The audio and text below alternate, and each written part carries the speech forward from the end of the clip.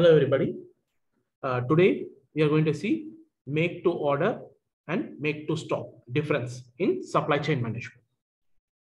So what is, first we'll see make to order.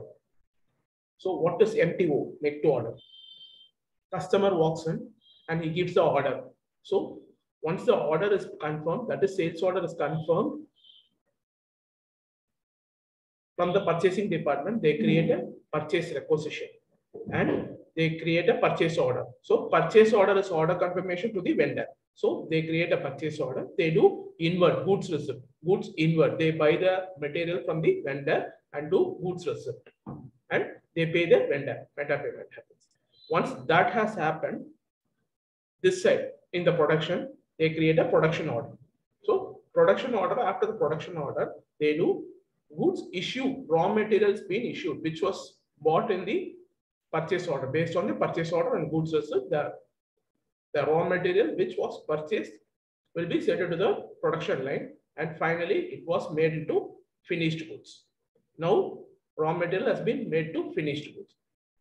After finished goods has been inverted into the system, invert of the system is done. We deliver it to the customer and bill the customer. So this is actually make to order. Customer gives the order confirmation. Based on the order confirmation, raw material is being purchased and the raw material is being sent to the production line, and finished goods has been done. And based on the finished goods, it is delivered to the customer and bill the customer. That is make to order. But whereas make to stock, there is no interlinking between all the three.